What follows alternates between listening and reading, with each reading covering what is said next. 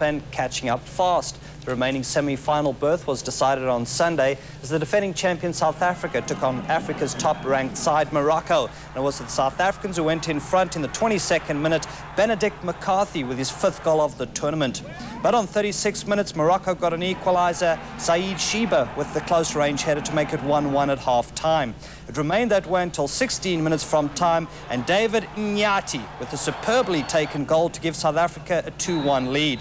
Then in injury time, Andrew Rabutla was sent off, but the final score, Morocco 1, South Africa 2. South Africa